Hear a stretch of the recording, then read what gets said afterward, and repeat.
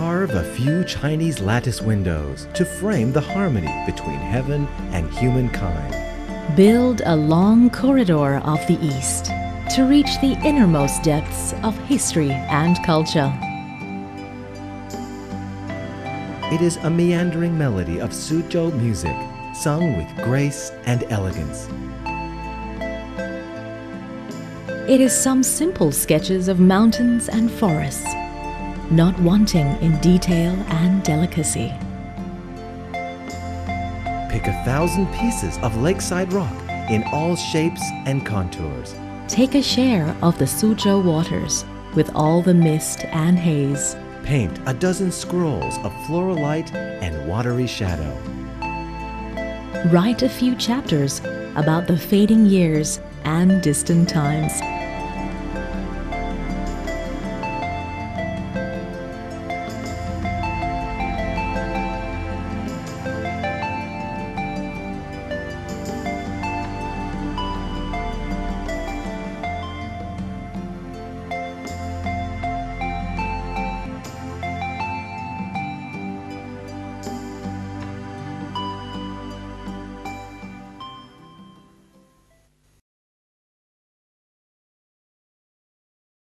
Emperor Huizong of Song was a romantic emperor in Chinese history.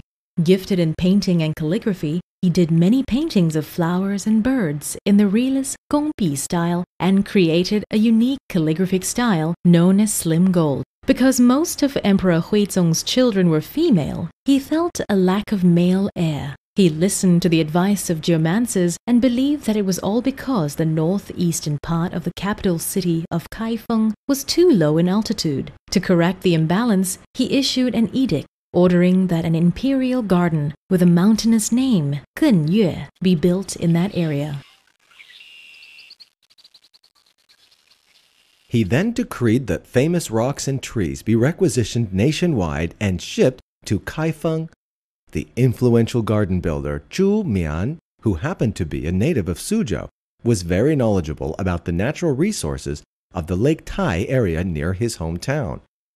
He established a local bureau of tributes and began collecting garden building materials, featuring especially the rocks of Lake Tai. The vast waters of Lake Tai are famous far and near for its rocks. Due to ages of erosion by wind and water, the rocks here are known for their crisscross patterns and extraordinary shapes. Inevitably, these rocks bore the brunt of Genyue Garden Project. Not only were these beautiful Lake Tai rocks dredged up in large quantities, famous rocks that belonged to private owners were also targeted with heavy penalty for those who dared to resist. The transportation of the colossal rocks was a tragic odyssey. Some of the Lake Tai rocks measured as tall as 40 feet. They were hauled onto huge barges, which were then tugged along the Grand Canal by thousands of trackers. All floodgates and bridges that stood in the way were taken down. That was how the mountains of Lake Tai traveled to distant Kaifeng on the water of the Grand Canal. This was the notorious Garden Rock tribute in Chinese history. But as the construction dragged on for months and years under the corrupt and incompetent northern Song government, the project was never finished before it was destroyed in the fall of the royal house in 1127. Rocks that did not get shipped were left to litter the country south of the Yangtze. Classical gardens in this part of the country are known to be locations of the so-called Four Great Rocks. These are Auspicious Cloud Peak on the campus of No. 10 Suzhou Middle School, Crown Cloud Peak in the Lingering Garden of Suzhou, Jade Carving in the Yu Garden of Shanghai, and Wrinkled Cloud Peak on the West Lake of Hangzhou. Of these four, the most famous and most legendary is Auspicious Cloud Peak, towering over what once was the grounds of the Textile Bureau and now the campus of the No. 10 Suzhou Middle School. Auspicious Cloud Peak is the most outstanding rock in all of our gardens in Suzhou, or even the entire lower Yangtze Valley. There are quite a few miraculous tales about this rock. Generally speaking, we call the Lake Tai rocks in our Suzhou gardens remnants of the garden rock tribute. Be it crown cloud or auspicious cloud, they all came from Lake Tai. For instance, auspicious cloud came from the Turtle Mountain on Lake Tai. But before it was shipped to Kaifeng, Zhu Mian got into trouble and was exiled. The rock was deserted in the wilderness. Its base fell into the lake. During the interim years between the end of Northern Song and beginning of Ming, a rich man named Dongfen from Nanchun County, Huzhou, in today's Zhejiang province, acquired this rock. Later, his daughter was married to Shu Taishi of Suzhou, who was the owner of the Eastern Garden, which is today's Lingering Garden. According to one popular saying, the rock came as the daughter's dowry. When it was being shipped to Suzhou across Lake Tai, the barge ran into a sudden storm and capsized, so the rock fell into the lake. Dongfen organized a labor force to retrieve it. As luck would have it, not only was auspicious cloud retrieved, but its base, which had sunk into the lake at the end of the Northern Song, was also salvaged. These were then shipped to Suzhou and placed in the Eastern Garden. During the reign of the Qing Emperor Qianlong, what in the Ming Dynasty was the residence of Prime Minister Wang Ao, and is today the campus of No. 10 Suzhou Middle School, became the site of the Textile Bureau. Each time Emperor Qianlong toured the south of the Yangtze, he would stay here, turning the place into his temporary residence. It was then that the rock was moved from the Eastern Garden to the Emperor's residential garden.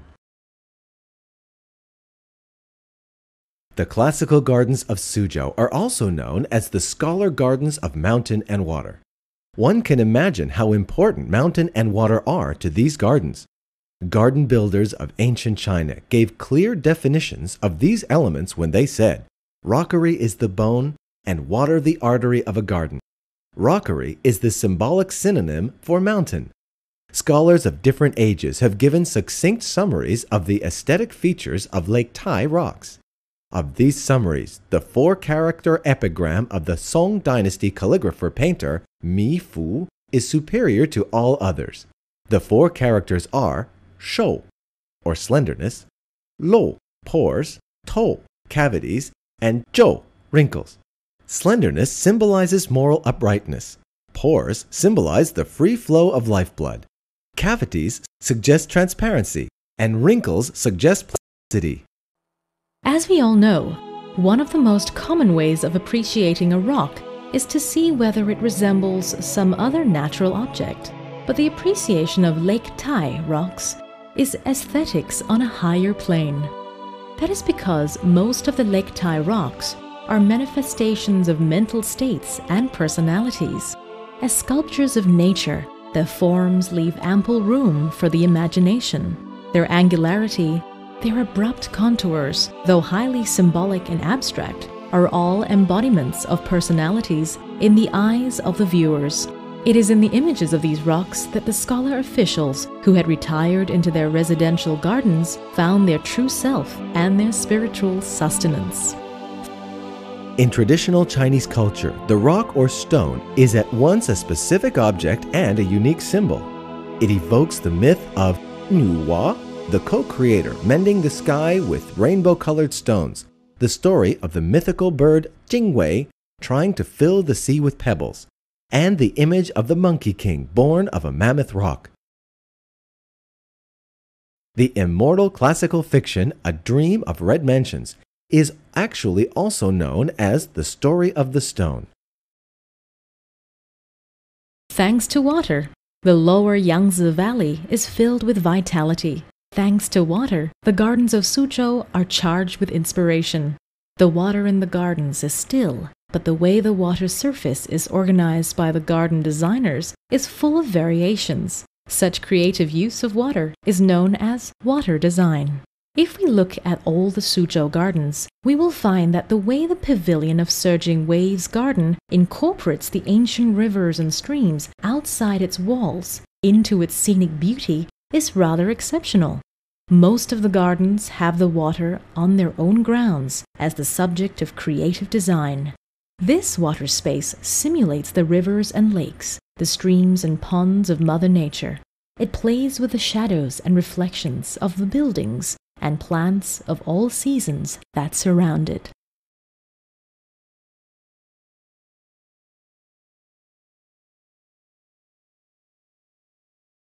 Simplicity is a major principle in the arts of the East.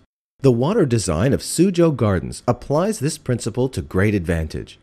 The water surface of the Master of Fishing Nets Gardens totals a mere 400 square meters, but because it finds a resonance with the surrounding objects and builds a waterscape with its own personality, it is able to create the undulating effect of a vast lake.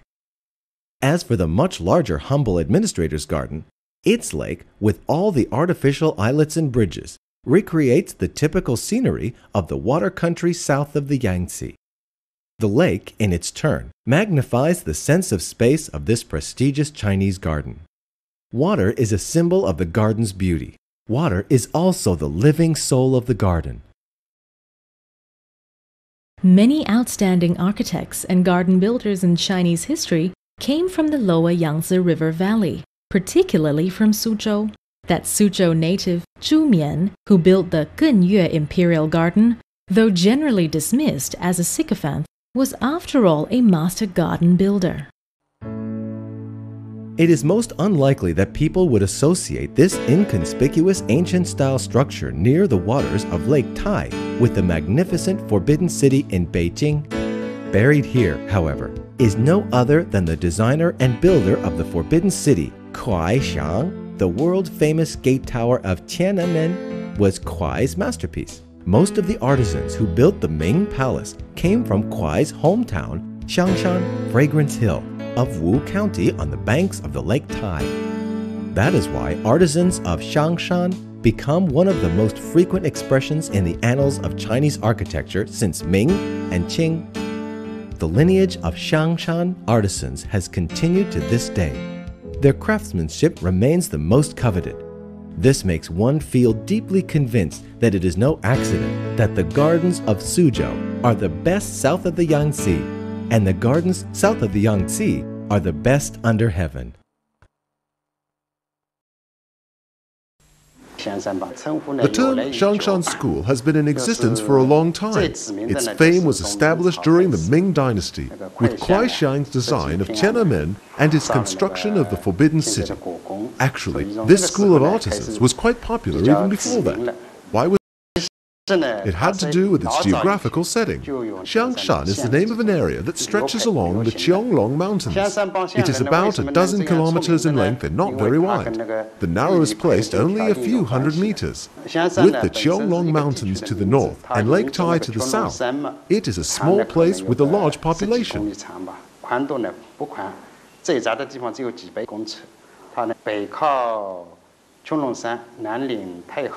Many male laborers made a living as construction workers so that the place became known as a town of builders.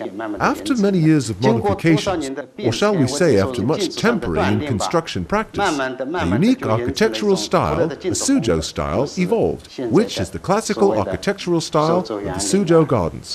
One should say that all the Suzhou Gardens we see today, whether they are designated World Cultural Heritages or just ordinary garden architecture, have their origins in the style of this school.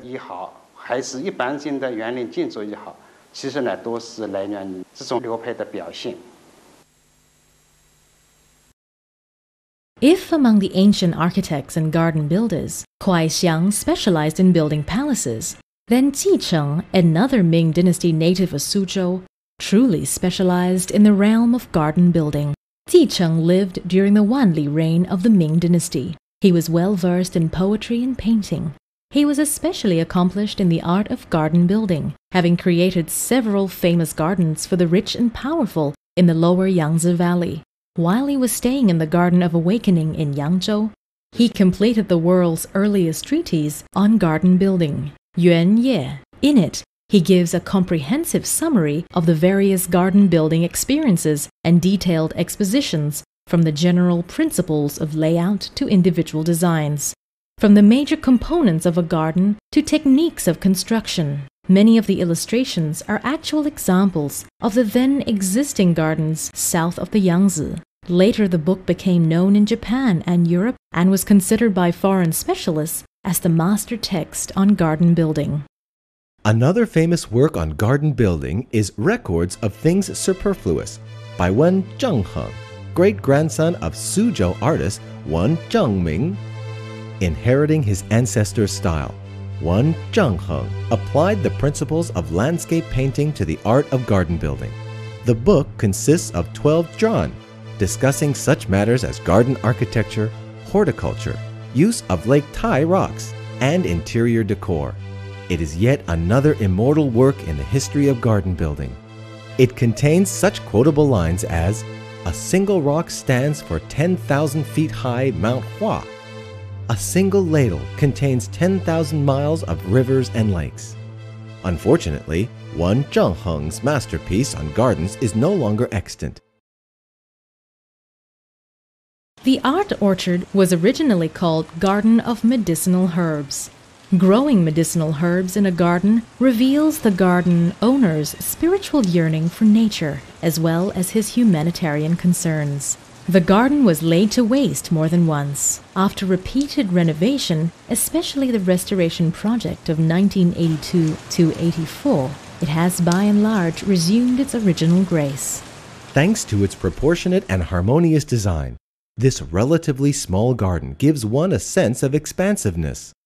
The fish nursing kiosk stands out on the water as a counterpoint to the row of waterside pavilions, an ideal spot to feed the fish. This is how some people have described the art orchard. The water here is just one corner of the 600,000-acre Lake Tai. The rockery here is just one of the 72 peaks around the lake.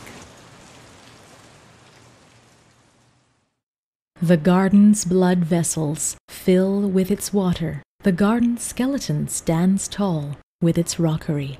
These fantastically shaped rocks fall largely into two categories, lake stones and yellow stones.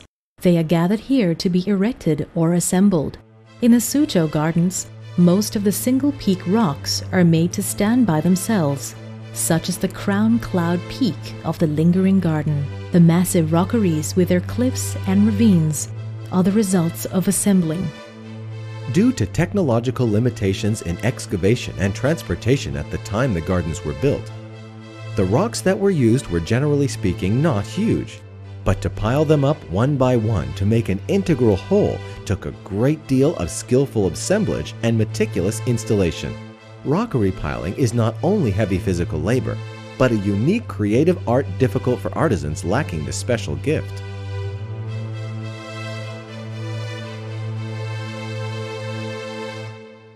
A systematic theory of garden building has gradually evolved, enriching as well as promoting the garden building experience.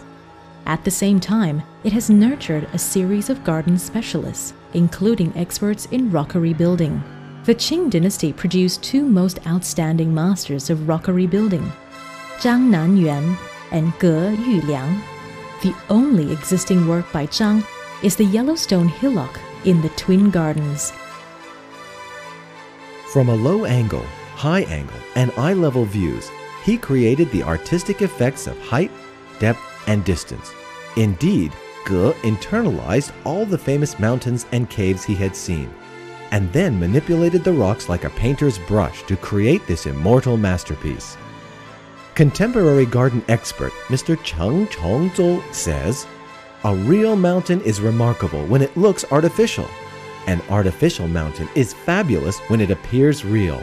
Chinese gardens have hosted many great works of artificial mountains, but among those still standing, the one in the mountain villa of circular grace is considered number one.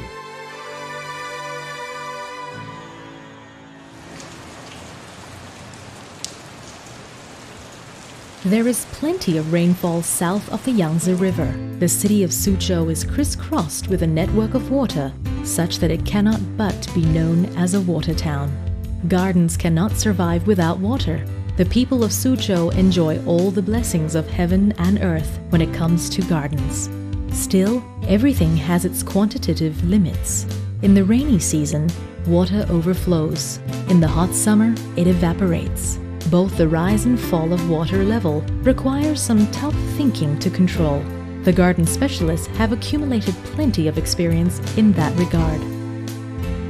Originally, the bodies of water inside the gardens were connected with the rivers and canals outside the garden walls.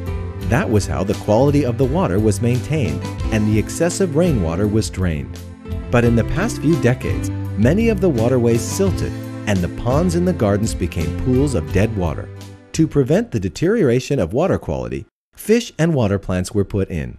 In addition, the traditional practice of digging wells at the bottom of the ponds still continues. According to data supplied by the Departments of Gardens and Cultural Relics of Suzhou, there are 2 wells at the bottom of the pond in the Garden of Happiness, and underwater wells have also been found in the Humble Administrator's Garden, Lion Grove Garden, Carefree Garden, and others. These wells facilitate the interflow between surface and subterranean water. The garden builders of Suzhou have carefully constructed an interdependent relationship between the rockery and the pond. To adapt to the fluctuating water level of the pond, they have arranged the rocks along the banks in a sequence of descending steps. This way, when the water is full, the bank does not appear impinged upon, and when the water is low, the pond does not look impoverished either.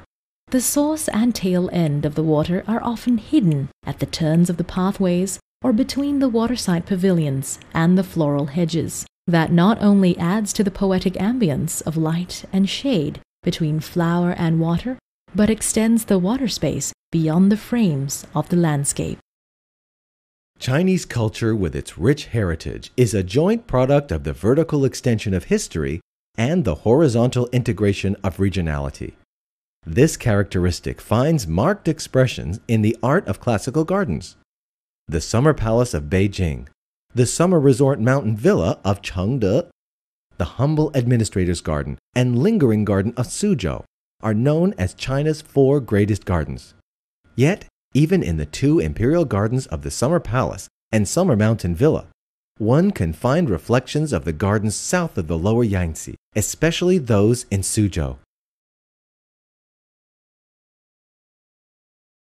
The Summer Palace in Beijing incorporates the best in classical Chinese architecture and encompasses the styles of gardens in different parts of China. It especially adopts the techniques of gardens south of the lower Yangtze and magnifies them in space. Some of the famous gardens in the south are ingeniously reproduced here. The renowned Garden of Harmonious Interest in the Summer Palace is actually an imitation of the Garden of Ease of Wuxi. Other typical sceneries south of the lower Yangtze River have also been recreated here.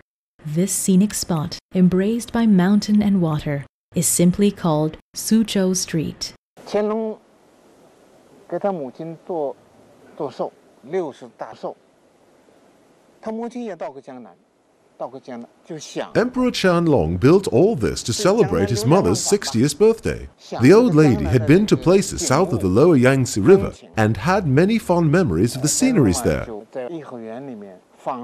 So the emperor had a special street built inside the Summer Palace in imitation of the streets and canals of the water towns south of the Yangtze. He also had the street lined with shops and ordered some of the eunuchs and palace maids to play the roles of delivery boys and customers, all in the style and ambience of Suzhou. That was how he enabled his mother to recall her visits to that part of the country. The Suzhou street we see now at the foot of the Black Hill of the Summer Palace was burned down in 1900 by the imperialist forces who invaded Beijing to put down the Boxer Rebellion, but was restored in the 1980s. Emperor Qianlong visited the lower Yangtze Valley 6 times, visiting Suzhou, Yangzhou, Hangzhou, Jiaxing, Nanjing, and many other places. He was especially interested in the gardens in these places. He ordered painters of the Imperial Art Academy to paint the famous scenic sites in these different cities and take the paintings back to Beijing. Many of the scenic spots in the Imperial Gardens in Beijing are either derivatives or replicas of Suzhou Gardens. This is just like the Kunshu Opera and Pingtan Ballad singing. These are both treasures of Suzhou culture. But we can hear pingtang in Shanghai, as well as in Nanjing, the same way as we find northern and southern varieties of kunchu. In a broad sense, all the Chinese gardens in the style of the lower Yangtze belong to the Suzhou lineage.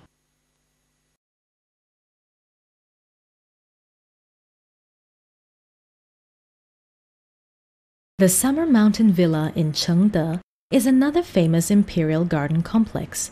7 of the Qing emperors from Kangxi on down came here to spend their summers and administer state affairs, making Chengde the second political center of the nation at the time. As a site of many historical events, it contains rich cultural relics and data for those who wish to study and research the history of the Qing dynasty. Outside the mountain villa is a group of imperial monastic complexes known as the 8 Outer Temples. They encircle the imperial gardens to enhance the vastness of this mountain resort.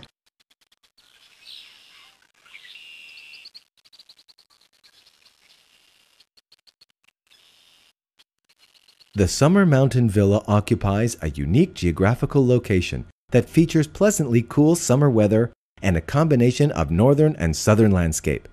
Such south of Yangtze scenic beauties as the West Lake of Hangzhou, the Golden Mountain Temple of Zhengzhang, and the Misty Rain Tower of Jiaxing find their artistic recreations here.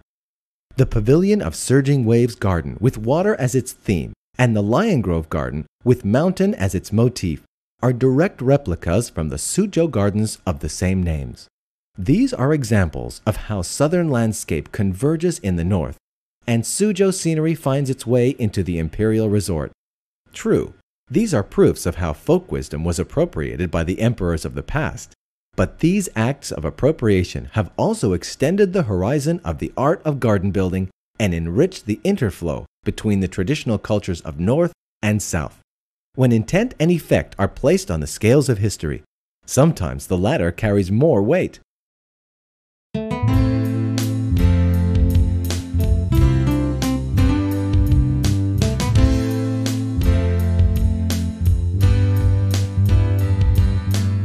However, none of the mountains and lakes here can replace the dreams of Suzhou. The glittering ripples of this water seem to recall the reed catkins flying over Lake Tai. The shadow of this mountain seems to be listening for the distant tolls of the Hanshan temple bell.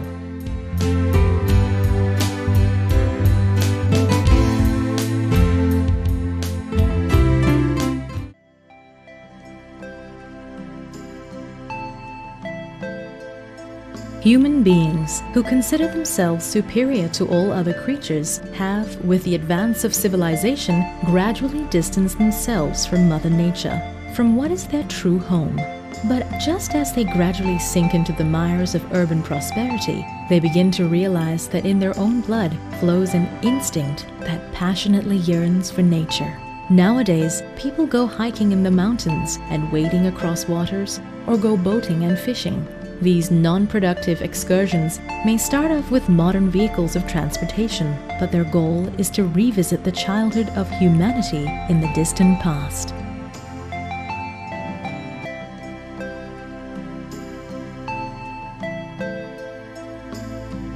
The gardens of Suzhou are the artistic representations of nature. Revisiting humanity's childhood does not all mean a return to the days of slash-and-burn agriculture, of rope beds and clay stoves.